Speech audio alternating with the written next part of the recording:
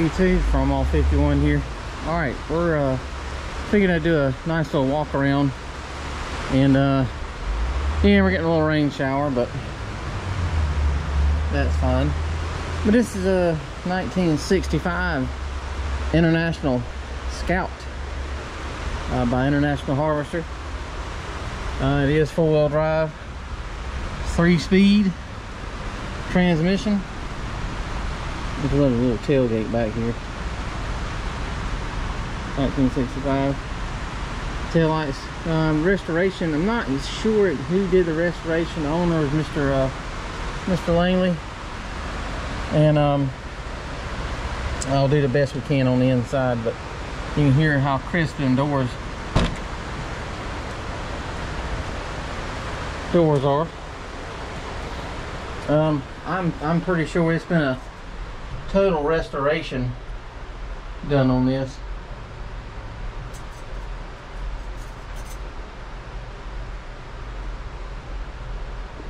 So I like the little seat back here, and interiors, like I say, everything's been restored. I'm not sure he trailers this, so he doesn't drive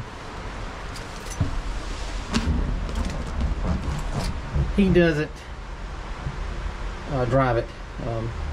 I imagine he'll drive it in a parade or something like that, but heat and defrost down there. But it is a 3-speed with reverse. Four-wheel drive, of course.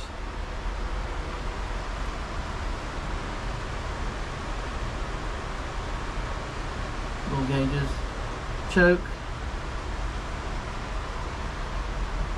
Of course, the ashtray and the cigarette lighter. That was a staple in most every car back in the day. Now people don't even know what a cigarette lighter is. But I think he's got around 4,682 miles, or 46,828 miles on it, I think, if I'm reading that correct.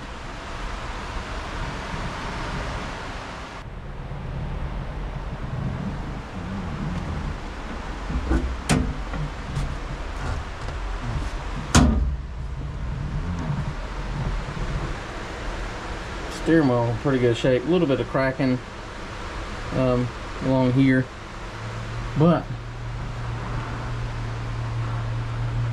it's in pretty much excellent condition.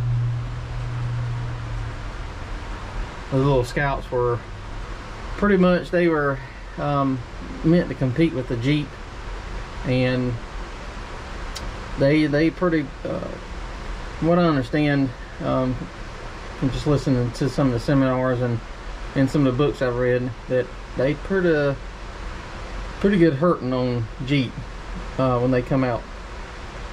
And later on, of course, the Scout went more of the way of the bigger vehicle. The Jeep stayed a small four-wheel drive sport utility type vehicle, and International Harvester had, you know, larger, heavier truck, but they still have some smaller models to go out and sling around in the mud some.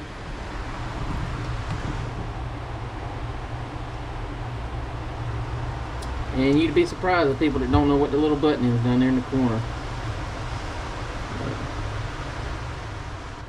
There's your parking brake,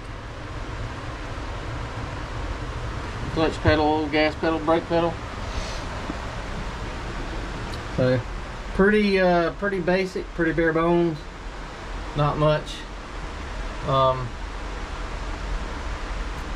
No fancy frills to it. Later on, you know, they would add a lot more features, and I'm sure they have features they add to these here as well. But just a neat all-around little vehicle.